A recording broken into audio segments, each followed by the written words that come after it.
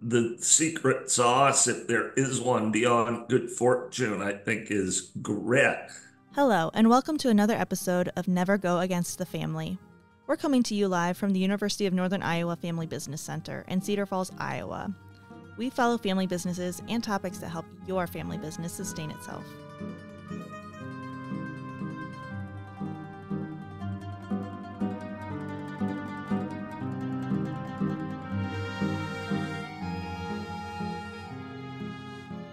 Today, you're getting a sneak peek into the 2024 Iowa Family Business Conference. Dan Beenken interviews keynote speaker Kevin Hancock, who's the leader of Hancock Lumber, a sixth-generation family business in Maine. During the conversation, you'll get a taste of Kevin's ethos, so you can be ready with all of your burning questions at the conference on November 6th. Keep listening for more.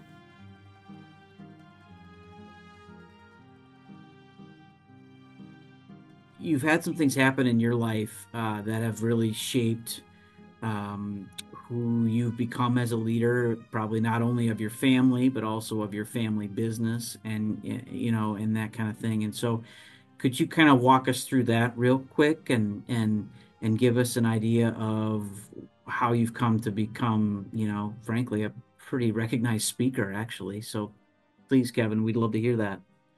Yeah, so two big events came tumbling into my life as big events do, neither of which I saw coming. Back in 2010, at the peak of the national housing and mortgage market collapse, I Okay. quite suddenly began to have trouble speaking, and I ended up acquiring a rare neurological voice disorder called spasmodic dysphonia that I was told was incurable. I somehow largely cured it, but at the time, I really couldn't talk very much. There's no way I would have been on this podcast with you because I literally couldn't do it. Really? Okay. So I was trying to help lead our company through the collapse of the housing market without being able to use my voice. And quite quickly, I had to come up with a new approach to leadership. And I become fond of saying when it's hard to talk, you quickly develop strategies for doing less of it. And mine was to answer a question with a question, thereby putting the responsibility for speaking right back on the other person. So you picture this age-old scene at work, Dan. Someone comes up to me with a question or a problem because I'm the boss or the owner or the Yeah. CEO. And prior to my voice condition, I would have given an answer, an instruction. And now I started saying, just because of my voice, something like, that's a good question. What do you think we should do about it? And what struck me over time, asking that question hundreds of times because of my own voice limitations, was that people actually already knew what to do. They almost never actually needed a top down management led directive. What they really needed was the encouragement to follow their own voice. So that was event number one that got me thinking differently about leadership. And then 2 years after that, in 2012, somewhat serendipitously, I began traveling from Maine all the way out past you to the Pine Ridge Indian Reservation in the Oh, southwest corner of South Dakota. yeah. Were you mule deer A, hunting? What were you a doing out there? place, no, I was actually going to the res to see what life was like for the people who've lived there. I've now been there 30 times and I'm actually headed there Monday. Oh my. Pine Ridge is home to the Oglala Sioux tribe, and they're the direct descendants of some of the most famous war chiefs and medicine men in American history. Names like Red Cloud, Crazy Horse, Black Elk, and others. Okay, okay. And today it's statistically the poorest place in America. I've had friends there who have described their community's journey through modern American history as from first to worst. At Pine Ridge, for me, the connection is I met an entire community that felt as if it had lost its voice, that didn't feel authentically heard. Okay. So putting my own voice experience together with my time at Pine Ridge, I um, had just a bit of a transformative experience in terms of how I thought about leadership and how I thought about work and its highest purpose and calling. And I concluded that it was to give that leadership, great modern leadership, was about giving other people a stronger voice, helping people come into their voice, to self actualize, to realize their worth and power. And then organizationally, I said to myself, well, within a business, if everybody led, wouldn't that company be more effective, dynamic, responsive, agile, and successful than the traditional model where just a few people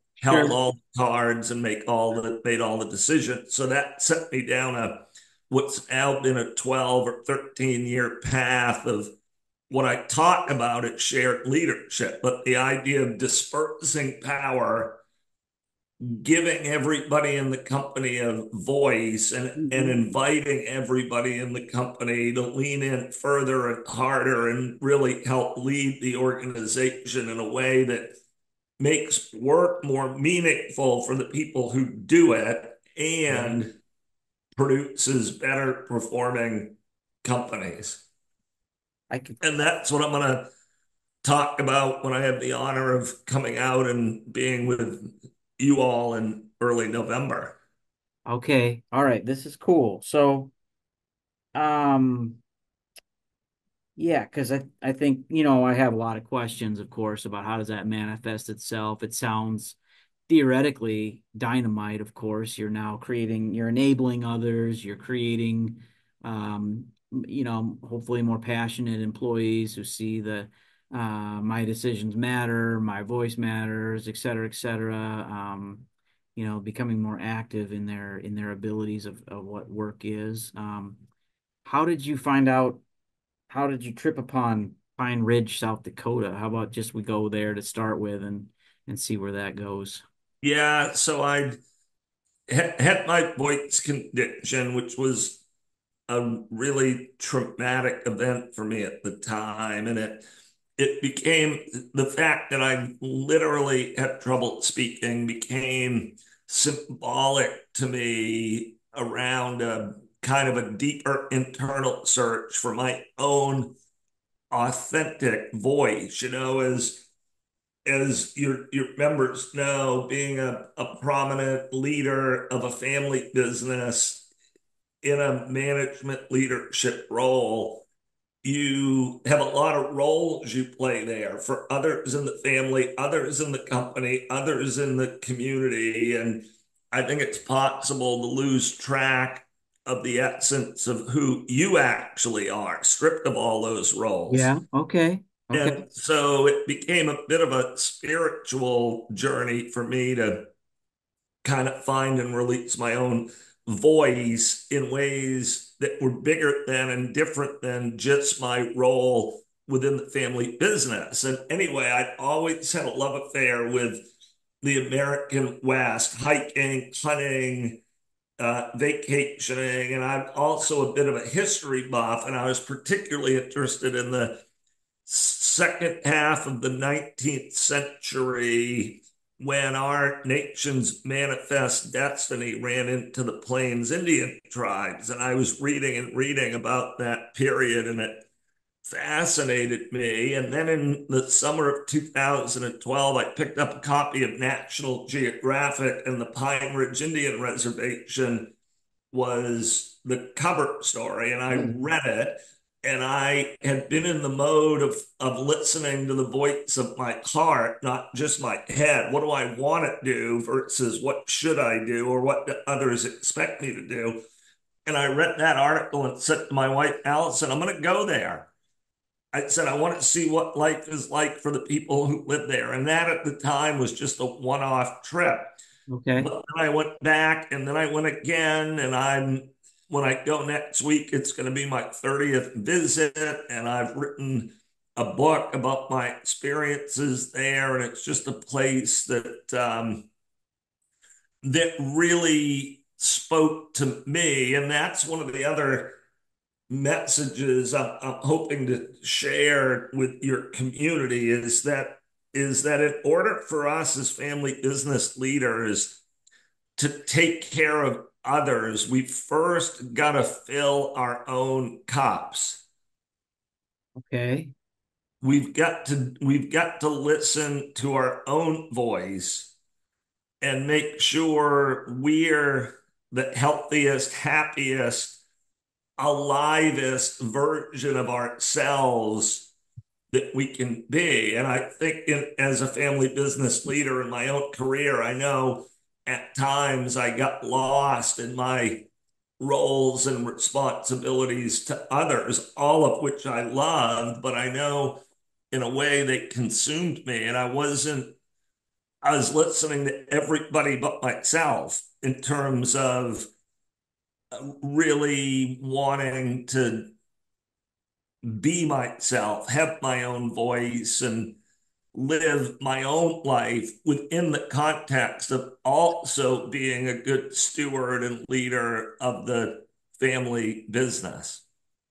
Okay. And I don't want to take up too much of your time here. You said a couple things there that spoke to me. First of all, what I should, I'm assuming prior to 2010, you were thinking with your mind, what should I be doing? What do others think I should be doing?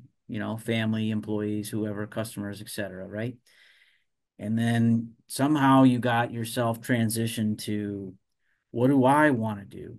What is it that I, in my heart here as Kevin, not as sixth gen Hancock family member, want to do? I mean, how did you even get there? Because that just seems very, would you have gotten there without your voice problems, do you think? Let me know what your thoughts are on that. Yeah, I don't think I would have. I was just busy in the hamster wheel of living and raising a family and running a company. And I came in time to see my voice condition as a blessing, an invitation, a blessing, and a gift. Out of the hardship of it came a transformation for me that I'm so thankful for, and ended up making me a much more effective leader. So this was the counterintuitive thing I experienced. The more I listened to my own voice, the more I served myself, the more I spoke my own truth, the more I strengthened myself, the more valuable I was becoming to others, not less valuable. I mean, we're all taught this ethos, which on one level is true and good and noble about sacrifice and giving to others and Yep. caring for others. And of Yeah, course, as family business leaders, we're going to do a lot of that. This thought that we're exploring right now, though, is really about the best way to do that for the maximum amount of time with the greatest positive force is to first let your own voice free and make sure you're living your authentic truth. And only then I think do you really have the deep power to help others do the same. I can see that. I mean, if that deep internal part of you is, good, But what if it's like, what if you travel down that road and it becomes very selfish or self-absorbed or self-serving? I mean, there's also some parts of it. So it must be that, getting there implies that you've gotten beyond those things or you've not gotten there far enough, maybe. But anyway, I'm just thinking about that for myself. Like, what if that goes horribly wrong? Yeah.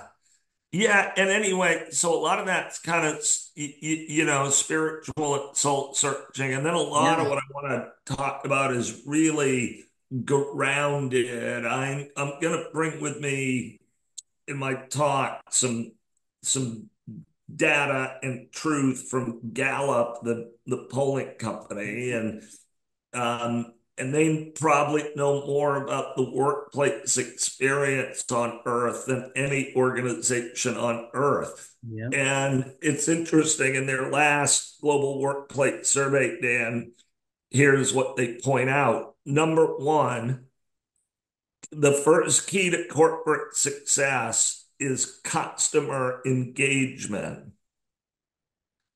Okay. Okay. Customers that are really into your company. So then what's the key to customer Right. engagement? I It's hear that. employee engagement. Okay. It's employees who are really into your company. It can't just be about the product or the service itself. It has to be the deliverable. Correct. So in my talk, I'm gonna take on the traditional thought that the customer comes first. To use a piece of Maine slang, what I like to say now, Dan, is that the customer comes a wicked close second. So at Hancock Lumber, we're really into our customers, really into them. But if you make us split hairs, they don't come first.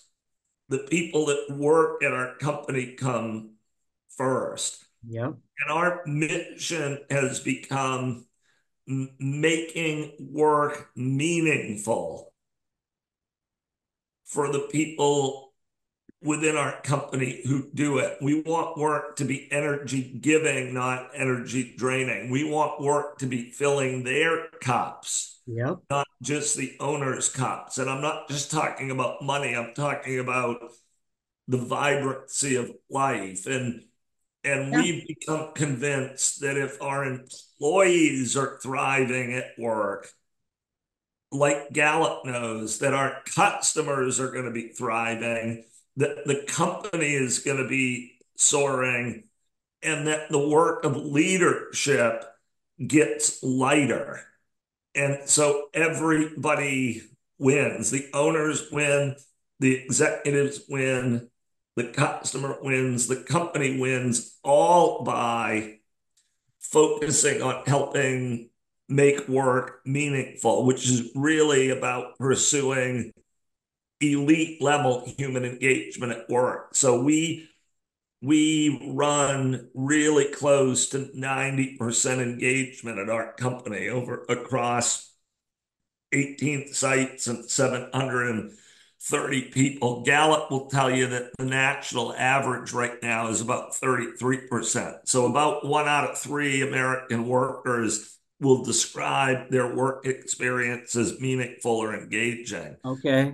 And what I want to talk about when I come visit is a pathway to performing at triple almost the national average, which Yeah. is 90% engagement, and the benefits of pursuing that path and the simplicity of pursuing it.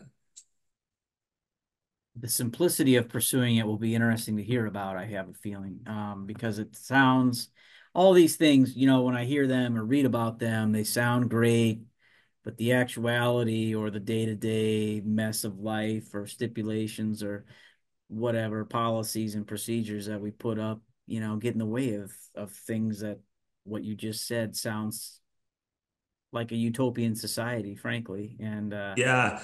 But I think what I'm excited about is it's not just something I've thought about or written about. Like I've had the opportunity to do okay. it, and I'm really excited to come to Iowa, having been there before, because it's an incredible state with incredible people in it. And even though maybe on a drive through Iowa, I'm looking at corn versus trees in Maine, Yep. it's really similar. And we're a lumber company, so I'm talking about something that's very not utopian. These are real live blue collar jobs by the hundreds Yeah. that we're um, believing we can make consistently meaningful for the people who are doing them in a practical, functional, real world way And still be profitable and all that. I think and that, be more profitable. which is, it it it makes sense theoretically, but it sounds, I'm sure it isn't easy, and you've had 20 some years to do it. And so maybe we'll end with this, Kevin. Like, as far as when you took over as CEO, I think you told me briefly there it was right, like around 2004, something like that, 2002, somewhere in that range. Does the What parts of the company look the most different now? Or how does it look different now? What are the, couple of the biggest things there? Yeah, the biggest thing that's different now from, say, a quarter of a century ago is the stress has largely dissipated. We were just scrambling all the time in our past life. We were always late, always behind, always catching up. It was always tense. We were always sweating. People were visibly in a hurry. And if you walk through one of our organizations today, one of our sites today, our total revenue is probably more than 10 times what it was then. And you won't find anybody who looks like they're in a hurry. Okay. You Okay. won't find anybody that looks like they're visibly stressed. So their emotions have moved the dial considerably. Yeah, the work has just, we found a way to make work energy giving, not energy draining. Like we've convinced ourselves that peak performance requires suffering. And I've really committed myself to, because I've seen it, to taking on that assumption Okay. that being a market leader, being dominant in your industry or in your market does not require suffering. It doesn't require a high level of stress. We tend to associate the two together, but I'm really Yeah. interested in decorrelating them. Yeah. It usually means I have to give up something, right? I have to sacrifice in order to get there, type of thing. And Right, those sacrifices are usually positive things like happiness or right. whatever, just calm and free time, et cetera, et cetera. Okay, awesome. This is a great preview for us, Kevin. Anything else you think maybe you just want to share with our families before the conference coming up here? Anything else you'd mention to them? Just a big thank you. I'm really looking forward to coming and being with you all, sharing ideas, listening, learning, collaborating. I'm excited. I'm All looking right. forward to it. We are too, Kevin. We appreciate it so much. Thanks for your time here. And we look forward to having you here with us November 6th. So thank you. Thanks for listening to this episode of Never Go Against the Family, a podcast produced by the University of Northern Iowa Family Business Center.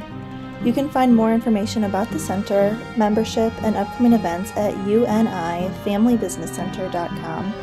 As Vito Corleone advises, never go against the family.